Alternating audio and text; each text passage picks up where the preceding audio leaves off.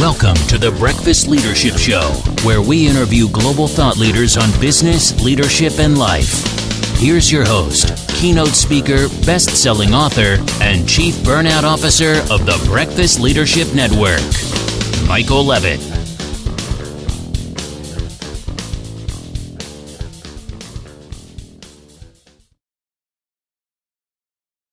Welcome back. I've got Jonathan White on the line. Jonathan, how are you?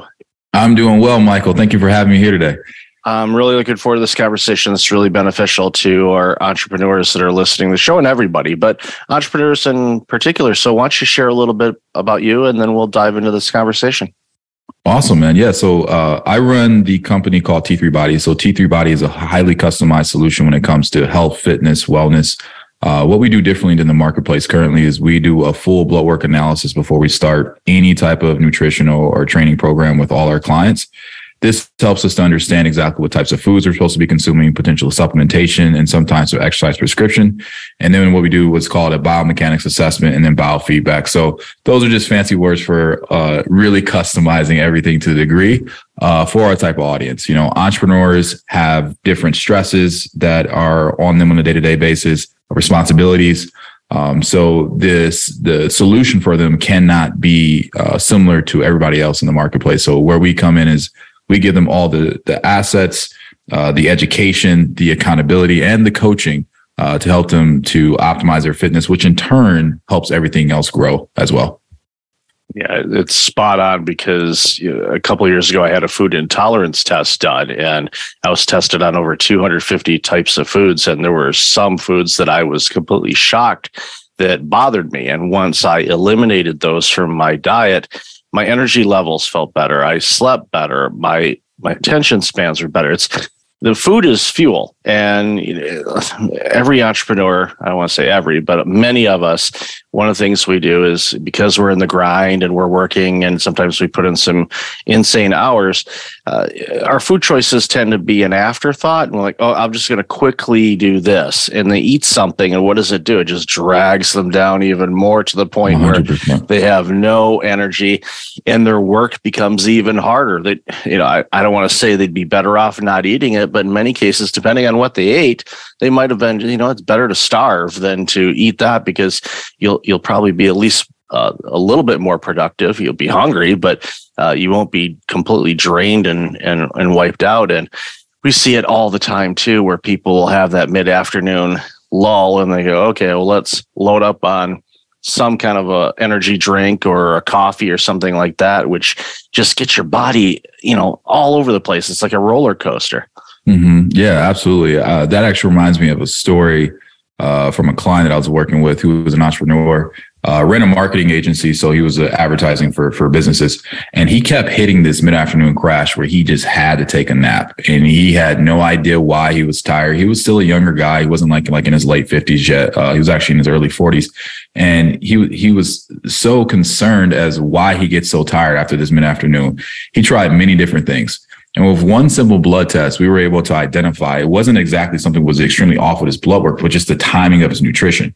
So what I had him do was actually fast until noon, backload his carbohydrates as opposed to eating them earlier throughout the day because that releases serotonin, which makes you tired. And he just had fats and protein. He was able to see a tremendous difference in how he felt on a day-to-day basis. The afternoon naps went away and his performance went up.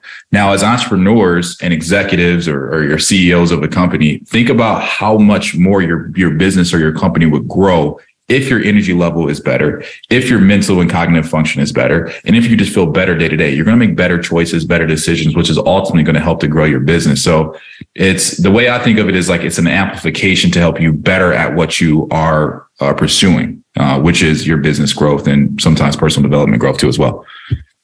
Yeah, it makes a ton of sense because the fuel that we put in ourselves is going to drive how well we perform. And making simple adjustments. And it's not like this dramatic change for people. It's like, okay, let's shift. We're going to have you eat a little bit later. We're going to have you focus on these types of foods in the morning, afternoon, this, and all of a sudden they're like a completely different person. And that attention span, their cognitive abilities dramatically improve, which means they're going to see pitfalls and opportunities so much clearer than they would have if they would continue down the path of, eating that bagel for breakfast, or, loading up on the carbs in the morning. And like you said, in that particular client's case, mid-afternoon, their body's going, it's nappy time. And, it's like, okay, that's great when you're in kindergarten, maybe, because the teacher just needs a break, so that's why they feed the kids there, which,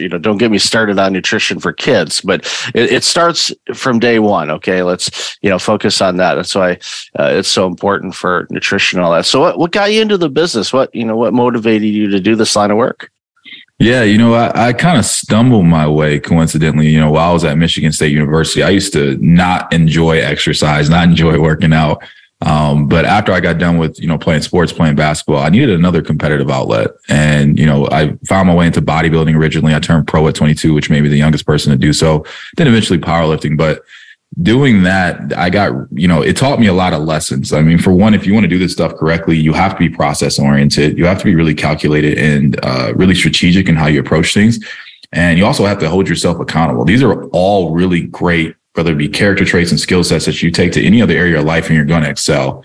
So I found my way doing this, and then I moved out to Los Angeles, and that's when I really started to work with, actors, celebrities, executives in that group. And I learned a lot about their lifestyle, a lot about their day-to-day, a lot about their mindset.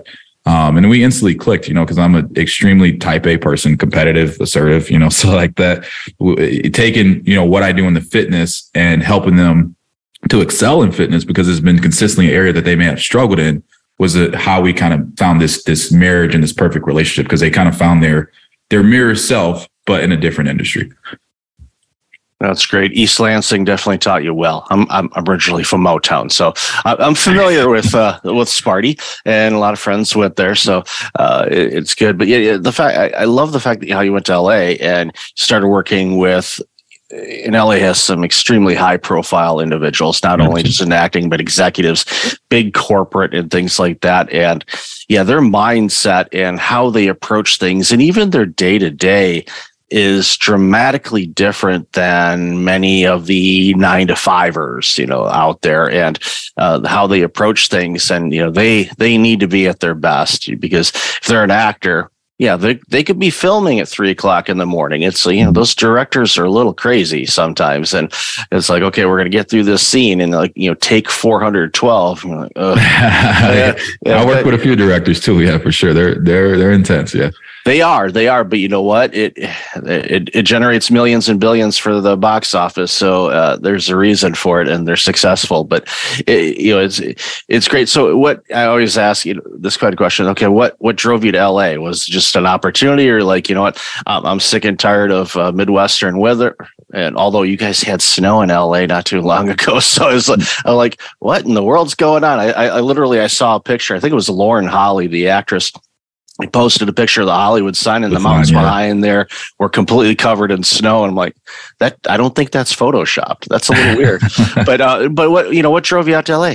Yeah, it was opportunity. I mean, not much really goes on in Michigan when it comes to fitness or even industry, right? So LA is kind of the land of opportunity, at least it wants to. I've since moved to Scottsdale, Arizona, but Los Angeles, when it came to fitness, when it came to being around like-minded individuals, people who were pursuing excellence, I knew in order for me to do something great, I had to surround myself with great people. Nothing against folks from Michigan, but if you're in that, type of environment long enough, you kind of just get into the routine of things, and you kind of drift a little bit, and you wake up one day and you're 50 and you're not in the greatest shape, and, life isn't that beautiful. So I wanted to be somewhere where I was forced to be competitive, where I was forced to be around other like-minded and other great individuals, no matter the industry, just because that energy would feed off of each other and we could push each other to excellence. That's a great analogy. And yes, having come from the Great Lakes state, I can completely understand where you're coming from that. I moved away from there in the mid 90s, and then I had basically a cup of coffee for about 18 months in the early 2000s, and remembered why I moved away. Again, nothing. I got family and friends still back there, but I get it. It's you are who you hang out with. And, and you know what it's like there. And when I go back to visit, I look and I go, nothing's changed. And isn't that crazy? It is. It's like literally, it's like buildings might look a little bit different, and you go downtown Detroit, and that's been, built up a bit, but you go in the other areas, and other than maybe some buildings, you just kind of look around. It's like, you kind of feel like you went into a time warp, and you're like, oh, it's still kind of the same here. Okay. And potholes and everything else. But just segue, Arizona is one of those states that is really, really booming and has for a while, but there's a lot of opportunities in that state too. And you still get the nice warm weather. You're close to the coast if you need to be, and it's a great place to be. And if you need to pop over to LA, it's not a long flight. So that's great. So where do you see things? And this is a question, because over the last few years, it's been a little bit wonky with COVID and all the other challenges that we're seeing in the world these days. What are some things and maybe some words of encouragement you can provide entrepreneurs that want to go on this journey and really start taking better care of their whole self? Because it really does. It's their whole self when you take better care of yourself, and through nutrition, through activity and exercise and everything else. But what are some words of advice you'd give people, especially as they're navigating through these really challenging times that we're in right now? Yeah, that's a great question. I would first encourage them to identify the why. Like, why is the reason why they want to get fitter? Why is the reason why they want to get healthier? Like, and understand like what's at stake, and then what's to be captured if you accomplish this goal. And then from there, let's start off with just some basic things. Maybe opposed to going out and eating 5 days a week, let's just cut it down to 3. Opposed to having drinks, 4 times a week, let's cut it down to 2. Let's start to go on daily walks. Let's get in like 5,000 steps per day. Let's just like start there, just doing some bare minimum lifestyle changes where you're not feeling deprived, but you're going to see some type of results to build some momentum. And then from that point, we can get a little bit more dialed in. And then, with maybe going to the gym and starting to get some exercise, and maybe starting to structure nutrition a little bit differently, understanding like what is a protein, what is a carb, what is a fat. And then, we could take it up to the next level, and then you can come see us and get some blood work done, and we can really dial things in. But it first starts with the first step. And that's usually the hardest thing for people, is getting that first step. But I promise you, if you take it, it's going to take you much further than what you ever anticipated, as long as you just stay committed to the process. It's critically important. And one of the things that I do and the advice that I give, because I work with people that are burning out and stress and workplace cultures and all of that. And during the pandemic, when everyone was sent home and they weren't getting in a whole lot of activity because they were more or less quarantining, because a lot of things were closed, you really couldn't go anywhere easily anyway. And my concern for people was, okay, you're not getting activity in. So unless you have a dog, at least you had that. If you had a dog, you're going to go outside and you're going to walk around, which is good. So we saw a lot of people get dogs during the pandemic, but my concern was that they weren't getting anywhere near the amount of activity they were before, because even if they were in an office type setting, you would drive, you'd get in your car, you'd drive to work, you'd walk around the office, you'd walk to go get coffee, you'd walk to get lunch. You're constantly moving. But when we were all sent home, our commute to the couch, to the kitchen, to the bathroom and the bedroom. 5 feet. Yeah. Unless you're in a big mansion, and then you're getting a few more steps in. But for most of us, there's not a lot of commuting there. So I told people, go outside, just start, just go outside and walk maybe around your house, or maybe just on one side of the house, and then you can go back in. And they walk out and they're like, and many times when people say, I felt silly just going out and just walking for a minute. So I did 10. I'm like, that's amazing. Yeah. Congratulations. Now build that up and go maybe 11 minutes or 12 minutes next week. And then, the way you did it is spot on. You get in that habit. Was when I started my walking routine years and years ago, it was a case of, all right, I'm just going to go for 5 minutes. And I was like, 5 minutes felt silly. I'm like, I'm still here. Why am I stopping? So you just continue to do that. And now, I'm easy a 5K walk every morning. It's like nice. Rain or shine, doesn't matter. I live nice and close to a mall. So, I'm in there, and, all the, senior citizens are looking at me going, why are you in here? Because it's snowing and raining sideways outside. That's why I'm in here. Otherwise, I'd be out there taking in nature. But it's just, make it part of your routine. Everyone has routines. Everyone has every day or every week they do this or this or this. It's the same thing. It's just making it part of you, where it just becomes part of you. And when you do that, again, the turnaround you'll see in what you produce as an entrepreneur, your family, your relationships, food tastes better. It literally does. When I made my changes, that was one of the first things I noticed is, wow, I can taste food. So that what that did was, it's like, okay, I don't like this food that I'm eating. It doesn't seem to be helping me. So let's try some other dishes and let's get creative. Let's start making my own foods instead of eating out all the time. And that way you can control what's going in, because you don't know what's going into the particular foods you're eating unless they post the ingredients. But when you're making it, you know what's going in because you're putting it in there. And again, understanding, from the blood work and everything else, the right foods for you. It just, I sit here and I imagine if more and more people did that, the products and services that we consume on a daily basis would be better, because people would be healthier and better. And they would 100%. Create better things. And that's why it's so important to have people in the world like you that are out there going, you can do this. Let's just a step at a time.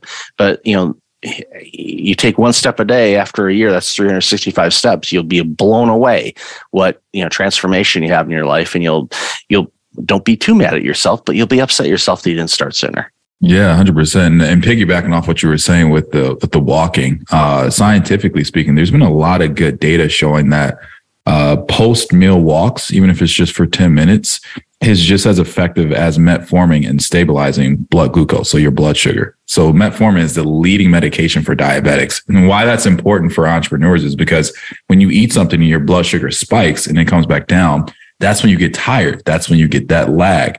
So having a meal and then going for a 10-minute post walk will actually help to stabilize your blood sugar, so you don't have that rebound effect of it, and therefore you feel like that mid-afternoon crash. That's a really important point for entrepreneurs and people to know. If you are feeling that tiredness, that sluggishness after a meal, besides looking at the contents of that meal, it's probably a good idea to go for just a short, brief walk afterwards, because that will help you quite a bit. Definitely good stuff. So Jonathan, I love this conversation. Where can people find out more about you and all this amazing work you're doing? Yeah, the easiest way I give out tons of free content on Instagram. Coach JC White is my handle on there. If you're interested in coaching, there's a link in bio there. The website is t3bodytraining.com. Those are the easiest ways to get in contact with us. And we want to just help out, even if you don't end up, signing up with us, the call that you would take with one of my onboarding specialists, you will get a lot of value from. We are just in the business of giving out value to help as many people as we can. And if you would decide to move forward from there, we promise we can transform your life. That's so awesome. I'll definitely have that in the show notes. So thank you so much, Jonathan, for your time today and for this important work that you're doing. It's making a big difference in the world. So thank you so much again. Thank you so much for having me, Michael. Thanks for listening to the Breakfast Leadership Show, part of the Breakfast Leadership Network. Visit breakfastleadership.com for tips on empowering your business and your life.